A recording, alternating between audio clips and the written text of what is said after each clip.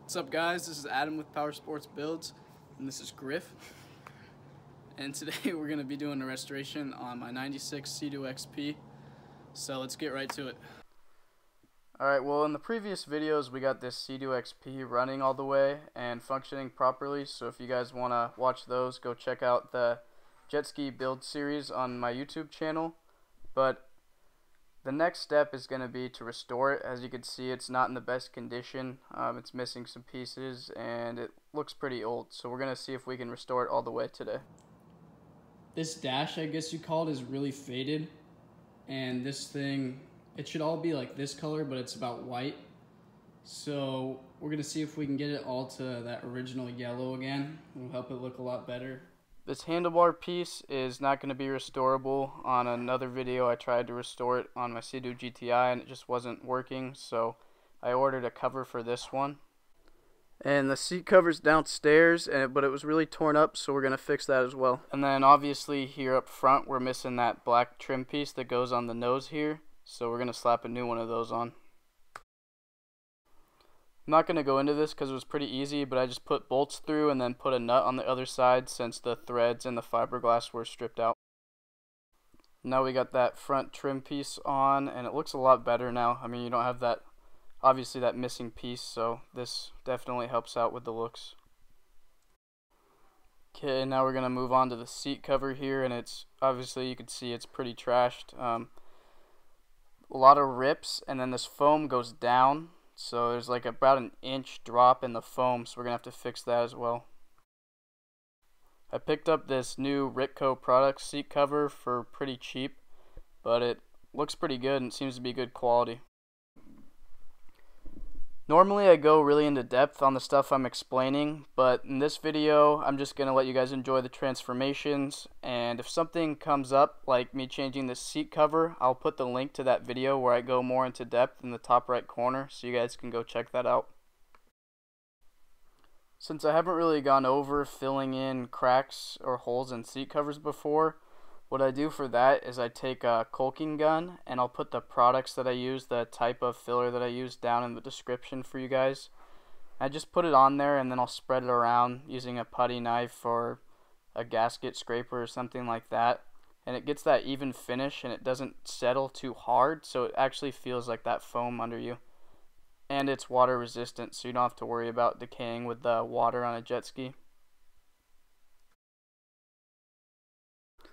And as you can see, this caulking gun fills up this inch deep crevice all the way across and does a really good job of it.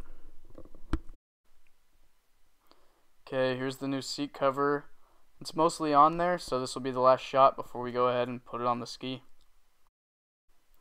Before I put that seat cover on, I want you guys to take a look at this wiring mess here and then just how dirty it is in this engine compartment on the jet ski. So before I put that on, I'm going to clean all of this out using a Purple Power degreaser.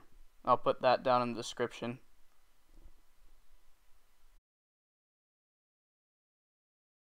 And this is that same engine compartment. Pretty unbelievable how we were able to tidy up that wiring and clean up. In here it looks so much better. And then the last two things I'm going to do before I clean this guy up is put in a new choke cable and key fob here.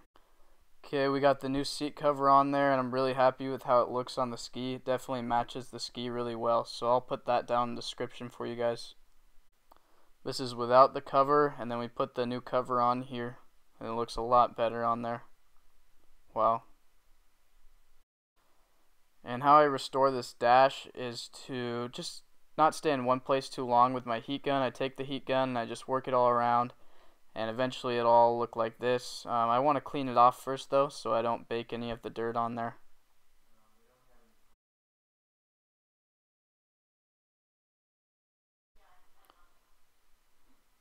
Only thing you really need to worry about is leaving it in one spot too long and maybe singeing it a little bit.